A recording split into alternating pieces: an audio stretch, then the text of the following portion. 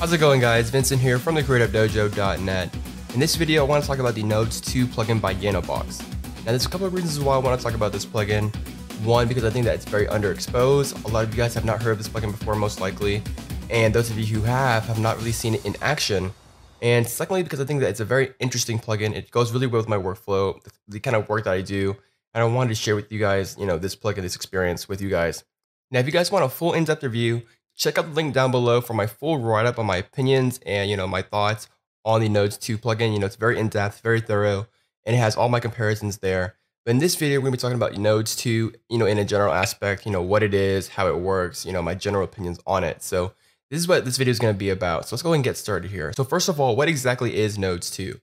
Nodes 2 is a plugin that allows you to create really interesting, connected base animations, motion graphic elements, UI elements. You really need to think of it as kind of like an Iron Man helmet, where you can create interesting heads-up display elements, infographic information, data visualization, organic materials such as form and stuff like that. So pretty much this is an example I made that kind of shows you kind of what it does. This is more of an abstract approach to what I've seen people use Nodes 2 for. So this is kind of more abstract, but you can create some very nice, connected base stuff like this. And you'll see more what I mean as we go through this video, but essentially it's a plugin that allows you to create connected base stuff. So if you need to show some kind of connection, maybe a world map or maybe some infographics and stuff like that, or data, this is a really good way to do this. And it makes animation very, very easy. So let's go ahead and hop right into After Effects here and create a new composition so that we can see how this plugin works. So I'm going to call this Nodes 2 and we'll create a new solid and we'll apply Effect, Yanobox, and Nodes 2. So the way to think about Nodes 2 is kind of like a cross hybrid between Trapcode Form and Plexus. Now it's very similar to Trapcode Form in a way that you can actually create some very interesting organic looking shapes and movements in Nodes 2, but it's also very similar to Plexus in a way that you can actually connect your nodes and show connections that way. So that's very interesting. And the animation is very, very easy, similar to Element 3D's animation engine, as you'll see in a second. So this is Nodes 2, very basic interface here. As you can see, we have tons of presets that you can choose from, and this will really give you an idea on what you can do. So for an example, I'm going to choose the Blast Hemisphere preset. And as you can see, it explodes with a whole bunch of text with some nice trails and some connected nodes and stuff like that. So, this is a very cool way to kind of visualize what this can do. There's also a few more presets here. For example, we have this more data-like preset, which kind of has these nice texts connected to each other. You can animate the master completion on and off, and it's a really nice way to just display data. Another preset here is kind of like form, where you can actually create some very organic stuff here. So for example, this jellyfish looking creature, if you do a quick RAM preview, you can see that it's gonna organically move, and you can do this very, very easily compared to form and Plexus, because Nodes 2 is very math oriented. So everything's based on cosines, sines, you have tangents, you have oscillators, periods, and all that stuff. So you're going to see a lot of math terminology within Nodes 2. And I think that's very, very cool because, behind the scenes, everything is math. And you have a way to create some very organic looking movements here. So as you can see, really nice organic movements. So you can create some pretty interesting heads-up displays, data visualizations, or even organic stuff like this. And this is the power of Nodes 2. So let's go and take a look at the plugin here. So that was a preset. I'm going to close it up. Right now we have three options. We can either render nodes, lines, or text. We'll start off with nodes. So nodes are essentially these little dots right here, and it's pretty straightforward. In the nodes tab, we're going to have parameters that control the nodes, so we can control the size. We can create, from 3 to 5, so a little bit bigger. We have, the size mode, which allows you to control the randomness of the size. So we can do random, and we'll get random sizes, or we can do, based on the sinus curve right here. So as you can see, more procedural, more, it's not completely random. We have increase, so it's going to increase over time, and we have decrease, which will decrease over time.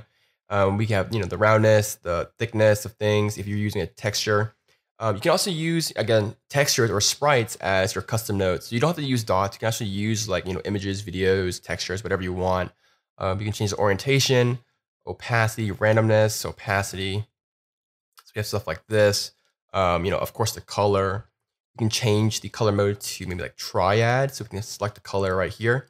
and it's going to pick appropriate colors uh, for based on those rules here. So we can do triad, complementary, random hue, random shades. So this is just a nice way to kind of conform to certain color standards, color rules very easily, automatically using nodes. And of course, we have blending modes and the nodes completion, which will kind of draw on the nodes. So, fairly basic parameters that you would kind of expect to have in a plugin like this. I also want to mention here that this plugin is fully 3D aware in After Effects. So we can create a camera and we can actually go in here and, zoom in, orbit, do our fancy camera animations. It's a 3D, particle system. And that's very important to note here. So that's the nodes. I'm gonna hop into the form here and show you kind of the basic idea of how to create, or shapes within nodes too. So right now we're using a sphere. We can change it to circle, and that would create a nice circle right here. We can change the node count or the particle count. We can use a sine curve. We can do a lot of things. We can even import from OBJ, which I'll show you in a few minutes here. But again, this is where you change all the parameters of your shape, kind of like the geometry section of Mirror. We can control the orientation of the particles. If you're using a texture, you may want to look at the camera all the time.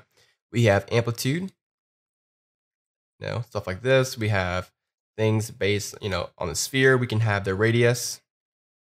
We can have the inner offset. And then we have some rolling up that would kind of just roll up and twist our sphere. So that's essentially the basics of the form. I'm going to go ahead and move on to lines. I'm going to check render lines. And what that will do is actually connect the nodes with lines. And we can go into the lines tab and take a look at some of these settings here. Again, these settings are very similar to Plexus. We have, of course, the thickness of the line. Change it to 5, change it to 1. So you can change the thickness around the lines here. We have the primitive type. So we have a line. We have a curved line, which will enable some more extra features here. For an example, we can display the tangent. And then we can offset the tangent in, let's say, Z. And you're going to see that our lines are no longer straight lines. They're actually curved lines because we set it to a curved line mode. And of course, we can change the tangent color. We can change everything here, the tangent offset. We can even change, the line colors. So something else, maybe like, red or something like that. So as you can see, very basic parameters here that you would expect. But it really gives you fine control on how to create some very interesting curved lines. So of course we have all this stuff here. We have distance influence. We have these samples. So you can have smooth the lines if you wanted to. Everything like that. End color and start color. So we can start with a nice dark blue. We can end in a light blue. And as you can see, we have something like this. We can enable the tangent to maybe like a red. You can kind of see the red in there. And essentially, this is what nodes 2 is for the lines. So these are just some of the line properties here. It gets really interesting when you start to add oscillators, which kind of displaces this whole thing. So I'm going to go into the curves oscillator, and I'm going to go to maybe a wave. And this will displace the curves, just the curves, based on a wave. So we have the amplitude of the wave. So you can mess this up like this. You can even change the frequency or the period of the wave. So as you can see, all your math terms and science terms coming back to you right here. The evolution. So of course you have all these parameters. You can displace it in X, Y, Z, and all the combinations above. So let's change it to X, Y, Z. So you can do a lot of stuff here, and you have a lot of control. So this is just messing with the curves itself. If you wanted to displace the whole shape, we have a tab for that called the Oscillator tab. And of course, we can add a wave, and we can just displace it the way we normally would. Change the mode. You can do a random oscillator, which will just randomly displace all your points. Or you can use a noise oscillator, which is based on a fractal, and it'll just displace it based on that. So you have control over everything like this. So next we'll go into the connections tab. And this is where you define what is connected. So maybe you're doing a map animation. You want to connect London to Paris, to New York or whatever. This is kind of how you kind of define what is a connection and what is not. And there's a few options that you can choose from here. We have serial, which is, in sequence. We have something called free position, which we can actually control the connection point. So right here, we can move over here, we can move over here, and everything's kind of connected in this direction here.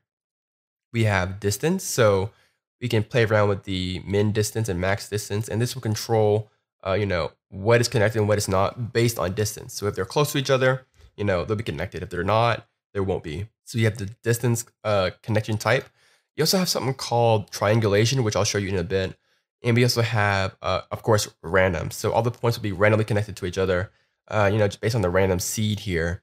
And this can be very interesting as well. So, of course, these are a few ways you can actually connect things together. I'm going to change it back to maybe serial here. And then we'll go into the effects tab next. And the effects tabs are very interesting here. And these are kind of just quick ways to animate stuff. So we can change it to maybe like morphing. And we can actually morph the shape to something else here. So for an example, we can change the end form to a circle. And that way, if we animate the time, it'll actually animate this shape into a circle. So hit a keyframe, we move 2 seconds, and we'll set the time to 1. And as you can see, it automatically animates to a circle. And this can be very, very helpful if you're trying to do some, UI graphics or something like that, or maybe it's some fancy projection motion graphic elements here. You can play around with the radius, the inner offset, the rolling and stuff like that, and just change it to whatever you want. You do a sine curve, so morph into a curve. There's a lot of things you can do, and I think it's very, very interesting. Even a spiral is pretty interesting here. So very easy to do morphing. And of course, you have these other effects that I won't really go into in this video, but they're kind of similar. Let's go ahead and hop into the animation tab. And the animation tab is similar to Element 3D's animation engine in a way that you just pretty much set whatever you want. So for an example, let's say rotation in Y. Set the speed to maybe like 4. And just hit random preview. And you're going to see that without a single keyframe, everything is animated by itself. And this is insanely useful if you're creating, heads-up display graphics, stuff like that, because a lot of times you just want some random movement. You want things to be rotating around, evolving over time. And you really do not want to be animating this by hand or setting keyframes. And this is just a really nice way of just setting automatic animation without any keyframes. And as you can see, it just rotates on its own without any keyframes based on this speed. We can also set a second parameter here. So for an example, maybe we can do oscillator amplitude. And you're going to need some amplitude to begin with here. So just crank it up. And over time, you're going to see that it just kind of explodes. So it's going to animate the amplitude over time. And this is very, very cool. And I think this is a really great way to animate stuff if you're creating elements or UI elements or stuff like that. And, it really shows that Nodes 2 really knows what it's doing and, what it's catering for. And of course, we have the rendering tab, which will allow you to kind of simulate depth effects. So for example, opacity will kind of just fade things out over time based on distance. We have stuff like fog, which is very similar to fog in Trap Code Mirror. You set a start distance, you set an end distance, and it'll just kind of add a nice fog to everything based on, your distance. So something like this. You can create a nice fog. So, you have all that stuff, luminosity here. You can make things brighter over time. So yeah, stuff like that. You have control over the node's texture, the motion blur, the anti-aliasing. You have manual control over these things. I think it's very, very handy. Something that can be very useful to tweak as well. Lastly, I want to show you guys the render text option here. So render text does exactly what it means. It renders text at the node's point. So we can go into the text tab and control everything here. We can increase the font size. We can even zoom in here so you guys can see. And at every single point, there is a text. We can change the fonts to whatever we want. There are some predefined, pre-built-in accelerated fonts, which will render a little bit faster than using any other fonts. But these accelerated fonts render pretty fast, and they're pretty common here. So we can change the font size, the kerning. We can change, the case, text source. We can offset the position of the text based on the nodes. We can change the color to whatever we want. We can change the opacity, randomness, pretty much every setting that you would imagine, blending modes and stuff like that. So you can also change the text here. We can go to custom text, and then we can either import a text file, which has our text in that text file, or we can just hit edit and, just erase all this stuff and type Creative Dojo is awesome, hit OK. and it will actually render the new text automatically. So this is a pretty powerful way to import stuff and edit text and, display a lot of text in a nice particle system. I know that there's a lot of scripts that does this, but by doing it in Nodes 2, you have finer control all in a neat little plugin without having to mess with text layers and stuff like that. So this is a pretty nice way to just kind of visualize a whole bunch of text in 3D space. And you can render lines, connect them, make them countries, make them, whatever you want, marketing terms, whatever you want. So this is a pretty nice way to display a bunch of text in a very systematic way. Now, before I show you guys the OBJ features, I want to go ahead and give a quick shout out to the folks over at Squarespace for sponsoring today's video. Squarespace is the all-in-one platform that allows you to create really awesome websites. They have a very easy page builder where you can actually design your site live, see all your changes, edit and add stuff right there in your page builder. They have a ton of templates and designs to work with, so you can pretty much choose and customize your whole site design very easily using the site builder. It's very simple so that you can focus on your work and your content instead of worrying about all the technical stuff like coding or design for your website. And it makes it really easy just to get your content out there. Whether you're creating an online store or portfolio, it makes it very, very easy. Squarespace has awesome 24-hour support, and most importantly, it's very, very affordable. Starting at just $8 a month, you can get your website up and running right now. You can go to squarespace.com/dojo to get your free trial, and by using promo code DOJO at checkout, you can actually save 10% off your order. So check them out, squarespace.com/dojo, the best place to create a beautiful website to allow you to focus on your content instead of worrying about the technical stuff of running a website. So check it out, squarespace.com/dojo.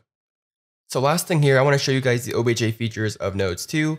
It's very similar to TrapCode Form's OBJ features here. We can go to the form, go to import OBJ 3D models, and we can actually import a model here. So here I have my model. I'm just gonna hit OK. And here we have our model. I'm gonna go ahead and run to the lines. And of course, you can actually import an OBJ sequence so that you can actually have an animated OBJ working right here. We can normalize the size of it. We can change the size of it this way. We can change the angle. And of course, we have all the basic controls that come with nodes. So for example, we can go to the oscillator and go to wave. We can displace it. We can change the amplitude. We can do a lot of things to it. You can change the color and everything like that. So of course, the OBJ features is very, very similar to form. You can do all the stuff that you can normally with nodes to an OBJ object. It's going to create nodes at every vertex point in your OBJ model. So very interesting, very powerful, and you can create some pretty awesome motion graphics using this thing here. And of course, you can get your camera and just orbit around it. And as you can see, we have our 3D model connected and rendered in Nodes 2. And that is very, very cool. Now let's go and talk about the cons of this plugin. First of all, this plugin is Mac only. So that is very limiting to PC users. Although this is nothing new for FX Factory plugins, it's usually Mac only anyways. But I think this is a very, very huge drawback in limiting their customer base because, really, a lot of people are using Windows nowadays. And if you're not supporting Windows, I don't know what you're doing. But this is the huge downside to this. So I'm sorry, Windows users, you can't try this out unless you own a Mac. And lastly, there's no depth of field support. So you can't get up and close and enable depth of field and get these nice fancy blurs. You're going to need to fake the blur somehow, using effects and trickery and stuff like that. So there's no depth of field and it's Mac only. So those are the two biggest drawbacks in this plugin. But for the most part, it's very, very powerful. You pretty much have all the controls in Form and Plexus combined, plus additional features that really make this plugin very, very powerful and really good at what it's made to do, which is rendering elements, connected base motion graphic element, heads-up display, infographic data, and stuff like that. So it's a very, very good plugin for this stuff.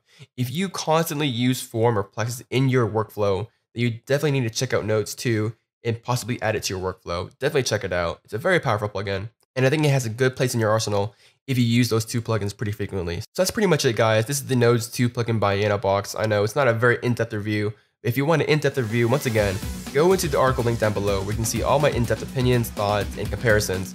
This is just a general video of showing you guys what Nodes 2 is. Hopefully you guys found this video very useful.